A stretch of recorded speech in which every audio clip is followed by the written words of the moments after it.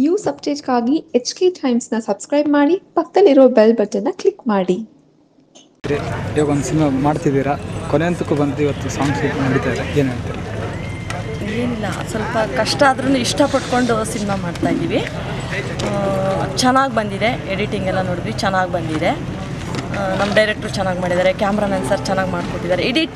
ಇಡೀ ಟೀಮು ನಮ್ಮ ಮ್ಯಾನೇಜರು ರಾಮಣ್ಣ ಮತ್ತು ಸಿದ್ದರಾಜ್ ಅವರು ನಮಗೆಲ್ಲದಕ್ಕೂ ಸಹಕಾರ ಕೊಟ್ಟಿದ್ದಾರೆ.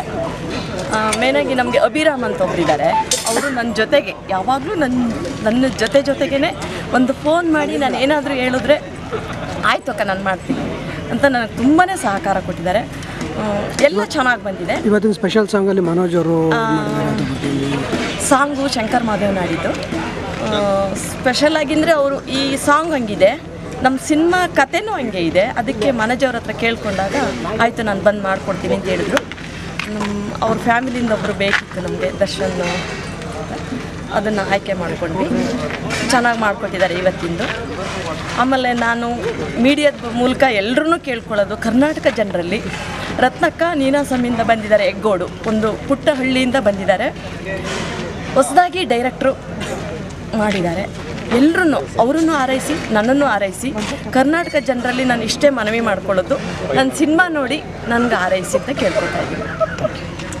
ಬಂದಿದ್ದೀನಿ ಅಥವಾ ನನ್ನ ಕುಟುಂಬ, ನನ್ನ ಜೊತೆಗೆ ನನ್ನ ಕುಟುಂಬ ನನಗೆ ತುಂಬಾ ಮನೆಯವರು ತುಂಬಾ ನನಗೆ ಸಪೋರ್ಟ್ ಆಗಿದ್ದಾರೆ. ದರ್ಶನ್ ಸರ್ ಕೂಡ ನಿಮ್ಮ ಸಿನಿಮಾಗೆ ಸಪೋರ್ಟ್ ಬೆನ್ನೆಲುಬಾಗಿದ್ದಾರೆ. ಅವರು ಸರ್ ಬೆನ್ನೆಲುಬು ಅಂತ ಹೇಳ್ಕೊಳ್ಳೋದಕ್ಕಿಂತ ನನ್ನ ಹೆಜ್ಜೆನ ನಾನೇ ಇಡಬೇಕು, ದರ್ಶನ್ ಸರ್ ಬಂದಿಡೋದಿಲ್ಲ. ನನ್ನ ಹೆಜ್ಜೆನ ನಾನಿಟ್ಟು ದರ್ಶನ್ ಸರ್ ಹತ್ರ ಹೋದಾಗ ನನಗೇನಾದರೂ ಒಂದು ಸಪೋರ್ಟ್ ಸಿಗ್ಬೋದು. ಅದನ್ನು ಬಿಟ್ಟು ನನ್ನ ಹೆಜ್ಜೆನೇ ನಾನು ಇಟ್ಕೊಳ್ಳದೆ ದರ್ಶನ್ ಸರ್ ಹತ್ರ ಹೋಗೋದು ತಪ್ಪಾಗತ್ತೆ.